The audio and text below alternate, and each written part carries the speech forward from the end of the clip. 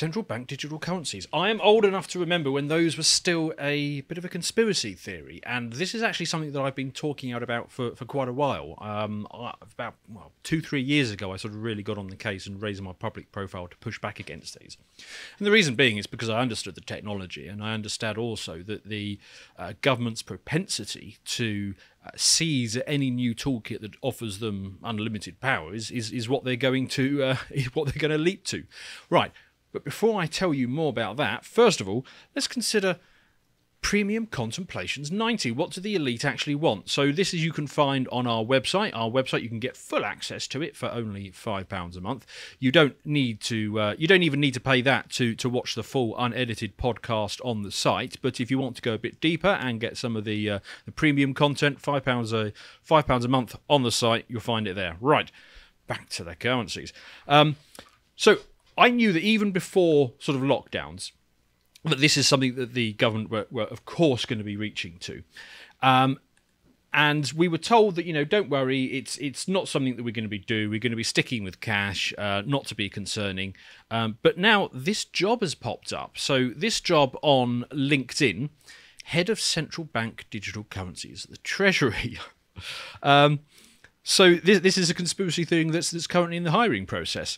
Now, it does worry me how they're going with this, although not that much, because as you can see, it's only 65 grand a year they're paying. So it's presumably they're not taking it that seriously at this point, but they're dipping their toe into the water. Lots of people sent me this job because actually I'm a fairly good fit for it. I could do this. I've got some government and policy background, and I understand the technology as to how this makes this work, and I can see how it all fits into the big picture. So lots of people were telling me on Twitter that I should apply for it, and maybe there's some merit in that. I could wear a GoPro and go in there Project Veritas style and see what I dig up from the inside. Don't think I'm going to do that, mainly because I'm sort of on record calling the person who this reports into, Jeremy Hunt, as a bit of a I won't say it because it's a family-friendly show. You're not the biggest fan. Not the biggest fan of any of them, especially not Mr. Hunt. Not anything else. Right, so yeah. No, the question I asked with central bank, how familiar are you with central bank digital currencies and what they can do? I'm not that familiar, which I think makes this a good occasion for me to occupy the perspective of someone who doesn't know anything or knows very little about this. And it won't be difficult for me to occupy that perspective because it's the one that So it's digitally native money. Yeah. I'm not actually necessarily against central bank digital currencies in their most vanilla form. The problem is they can get very scary when you add in the surveillance capabilities and you add in the programmability to them. Okay, so let me ask a question here because I'm trying to understand this. Do you think that something bad is going to happen, or that it can happen and people in government will constantly say that this is a way in which we could use power against So it gives them a toolkit for ultimate power. Yeah. That's the scary thing about it, because at any future point they can turn that on. So look, if I were to end up taking this job, what I would do is I'd end up designing them a central bank digital currency, which was a bit similar to Bitcoin. I'd actually rather they just use Bitcoin, but I'd program them something similar to that is open, that anyone can access, anyone can send money to anybody. There's no surveillance. If transactions are taking place, yes, you can see, coins being moved around on the network, but you're not necessarily tracking it at an individual level. So it's pseudonymous, it's not anonymous. So in the Bitcoin, they can track the transaction, but they cannot tie this with your physical location. A wallet with that number and a wallet with that number have exchanged. Yeah. And if you wanted to do the work, you could link that back to an individual. But then there's other things that you can do with it. You can add a layer on top called the Lightning Network that does anonymize it, and that's almost certainly what would happen on that network. So it would effectively become far more anonymous than it is even now. But what central bank digital currencies can do is they can build in the capability of linking it with your digital ID. Okay. Now that's where it starts to get really scary, because obviously a digital ID can become a social credit system. We've already had a social credit system in this country. We had it for a short while. It was, you couldn't go into nightclubs if you didn't have a vaccine pass. Yeah. So we've had a social credit system. It's just been a very simple one with one flag on it, vaccinated, yes or no. But you can add additional things onto that. The Chinese are doing this at this very moment. If you speak out against the government in a way they don't like, that goes on your social credit system. You might find your ability to buy plane tickets or train tickets, that gets withdrawn. You can't go into shopping centres. There are certain jobs you can't get. So is there going to be a temptation to link it to digital IDs? Well, we got this article here from the FT. Yeah, that's the one. So they were talking, and this article is now about 2 or 3 years old. They recognise fairly quickly that the central bank digital currencies are going to be linked to your digital ID. So if you do that and you surveil it, so you can see the transactions taking place, and it's linked to the ID, and then you add in programmability on top, you could end up with all sorts of nightmare scenarios. So you could say, that you've reached your spending limit on fuel, or meat, or eggs. I mean, I don't know why eggs suddenly... Will we be allowed to eat meat? Well, they could simply withdraw it. They could start off by saying, you're only allowed, 200 grams a week or something like that, and then they will reduce it down. And because it's linked to your ID, so they're keeping track of you, and the money is programmable. Even if you go to the counter and you try and pay, the payment will get rejected, and so the shopkeeper will just say, "I'm sorry, we're going to have to take the meat out of the chopping basket before we can process the transaction." Yeah. So they can do that with fuel, and they can do it for the green agenda. They can do all sorts of stuff. Now, the thing that particularly concerns me about this is, I did a segment on 15-minute cities a week or two ago, and there we are seeing that it is the case right now that they are trying to push us into districts within cities. Now, at the moment, it's just Oxford and Canterbury, but it's almost certainly going to be a whole bunch more cities coming through. So we know that the global elite, they want to push us into cities. And then once they're there, they want us to keep us in certain districts. They want to stop us from exiting that. And at the moment, they're willing to use cameras and barriers to ensure that we don't leave in our cars any more than 100 times a year. Do you think that they want to do this so it's easier to track movement? What are the reasons why you think it would be good? Well, the reasons they give is because they're helping us, because by creating a city where everything in 15 minutes, is less stress and you'll be happier. So it's better for you. I think the real reason is because they're concerned about people pushing back. If you look at what the World Economic Forum is saying, every year there's a lot of conversation, a lot of discussion about how the world is going to become angrier, about how people are going to rise up against the government, how people are not trusting institutions anymore.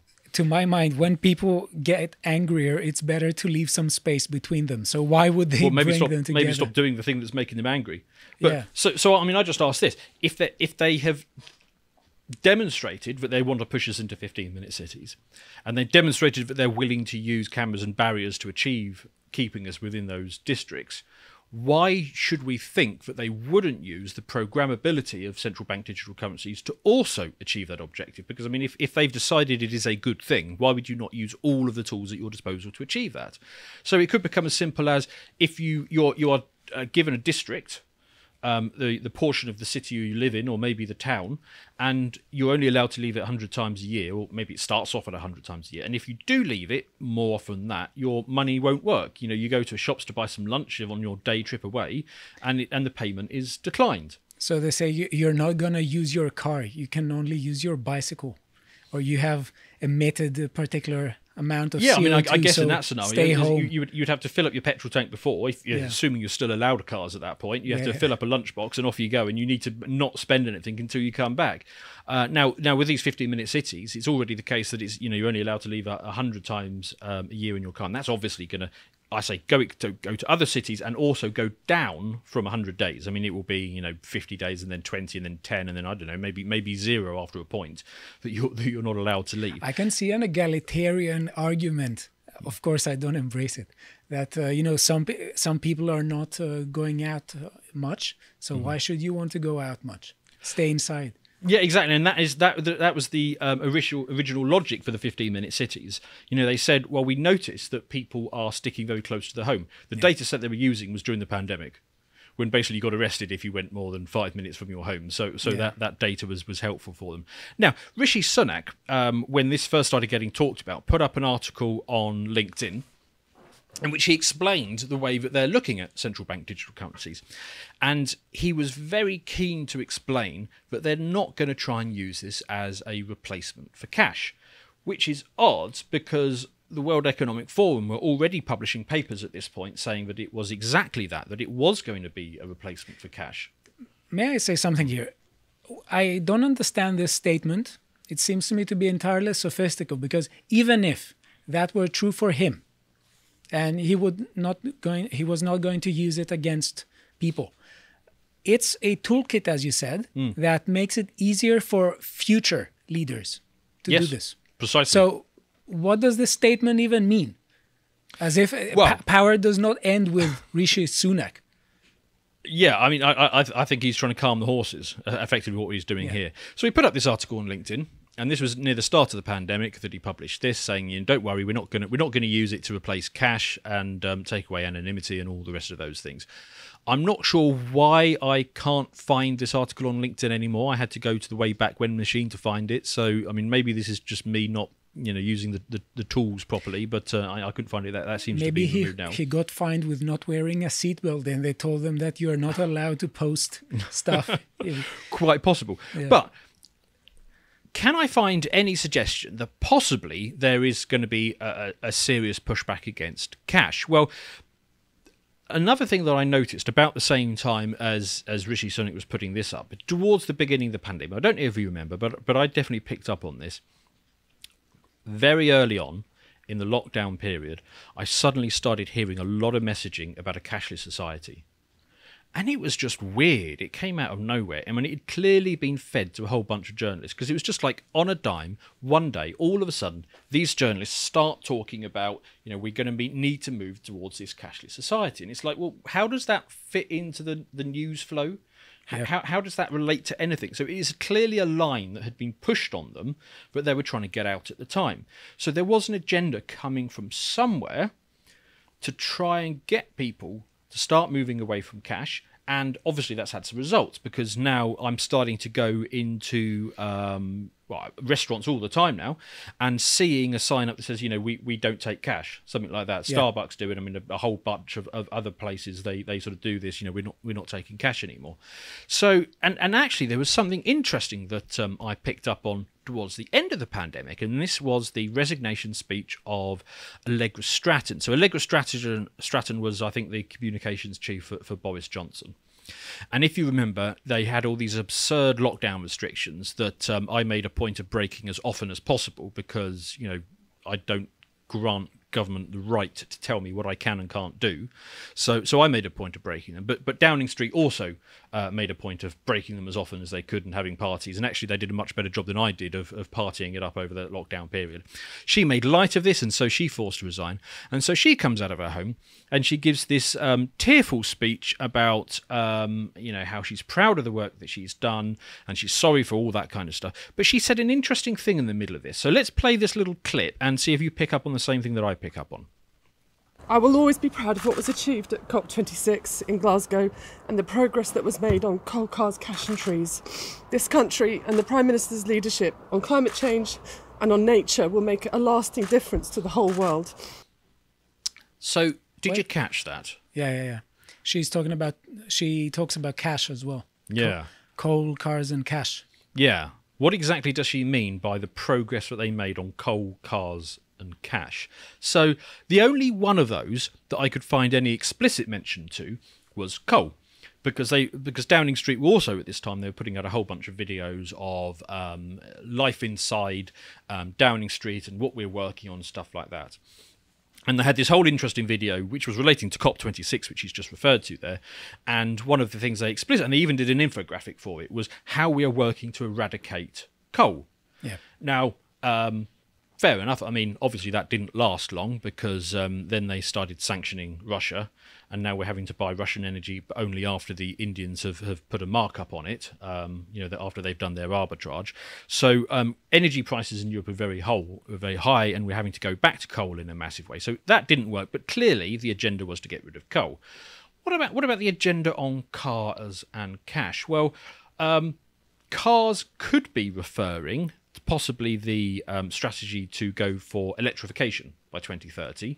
That could be what she's referring to. Or maybe that is in relation to the 15-minute cities.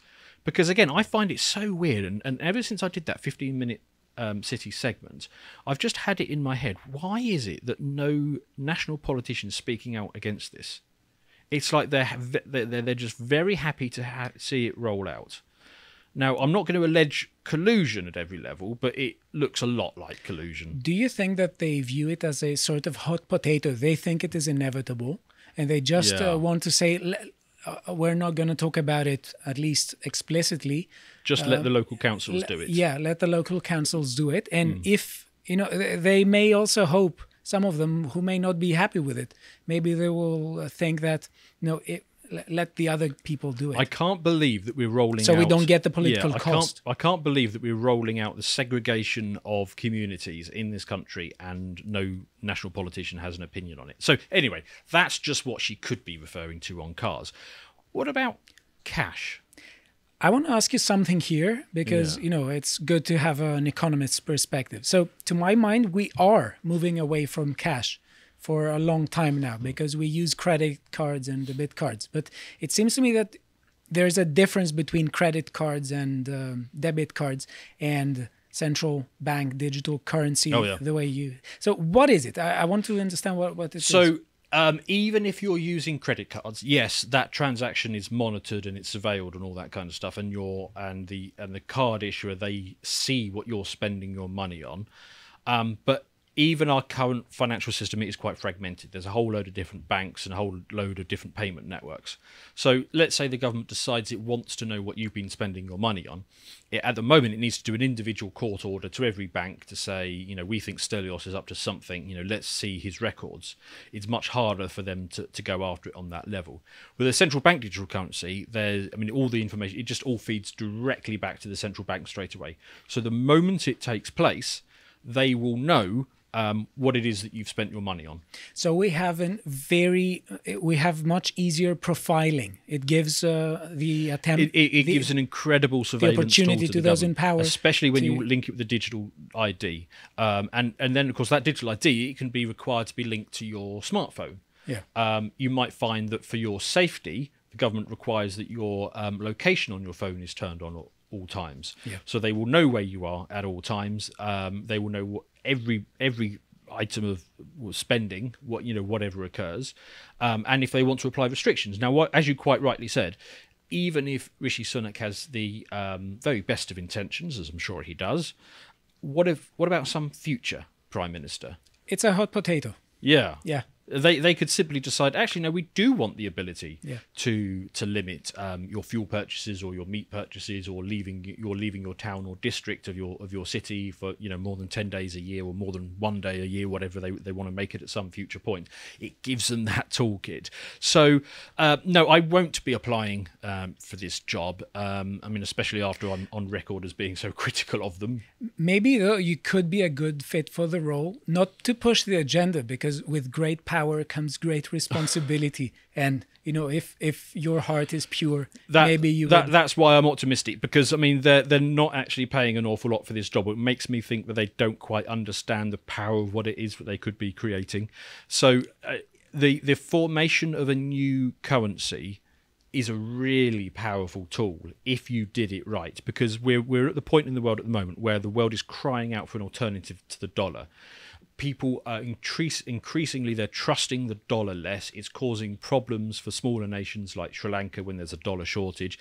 If there was an alternative to the dollar that had a high trust, that could be very powerful. That could be widely adopted. And if you put it into something like a central bank digital currency and you used inflation the right way, which is you acknowledge it's a tax and you basically just apply a 2% interest rate every year and you use that to directly fund the government, you could have foreign nations all around the world adopting this as their secondary currency and then effectively paying tax back to the UK. So there's a whole bunch of things that you could do with it. The fact that they're not really taking it seriously makes me think they don't quite understand what they've got here. However, having said that, I don't think there's any serious possibility of the UK wanting to sort of dethrone the dollar, or at least become a serious rival in any way, because I say this only slightly in jest. If we were to ever really challenge the dollar, I think they would bomb us. Seriously, and I didn't used to think that a few years ago. I don't think the US would turn on us. But if anyone threatens the dollar, they go for you hard. I mean, look at what they did with Germany. Over the last year, they've basically forced them to deindustrialize and cripple themselves as an economy. And they went after the euro through various mechanisms.